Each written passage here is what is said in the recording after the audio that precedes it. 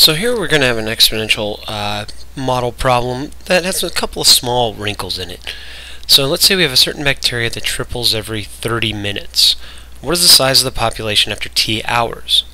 How long does it take? And then we'll find out how long it takes to quadruple. So first off, let's talk about building our model. And I'm going to use the form y equals ab to the t because it makes doubling, tripling, quadrupling half-life very easy to deal with.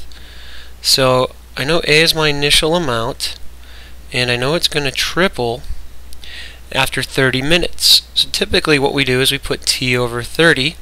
The problem with this is that t would then be in minutes, but we were asked to do it in hours. So what I'm going to need to do is change this just a little bit.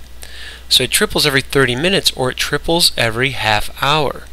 So I'm going to do t divided by 1/2, okay, which we can rewrite as a times 3 to the 2t, because every half an hour we want to multiply by 3, so it makes sense to have a 2 up there.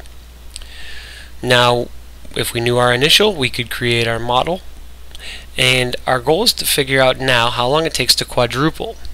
We don't need to know an initial amount to know that, because if we start off with A, well then I want to find out, if I start off with A, I want to find out how long it's going to take to get up to 4A.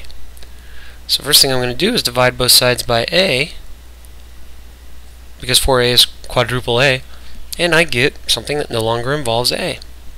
So I have 4 equals 3 to the 2t, and now we're at the point where we want to employ log or natural log. I'll use natural log this time because that allows me to pull the exponent out front. So I have natural log of 4 equals 2 times t times natural log of 3. Divide both sides by 2 natural log of 3 because I want to get rid of these. So I divide the side by 2 ln of 3. And what I'm going to get for t, we're going to bring out the calculator. You do want to be a little careful how you put this one in. Again, another small wrinkle. Ln of 4, close the parentheses, divided by, now I'm going to put the whole denominator in parentheses so I can put it in at once. Ln of 3, close both sets. And I've got that it's going to take about 3 hours. Or, if we wanted to convert this to minutes, we can multiply by 60, so about 37.86 minutes. So, a couple little wrinkles in there that make that one a little bit interesting.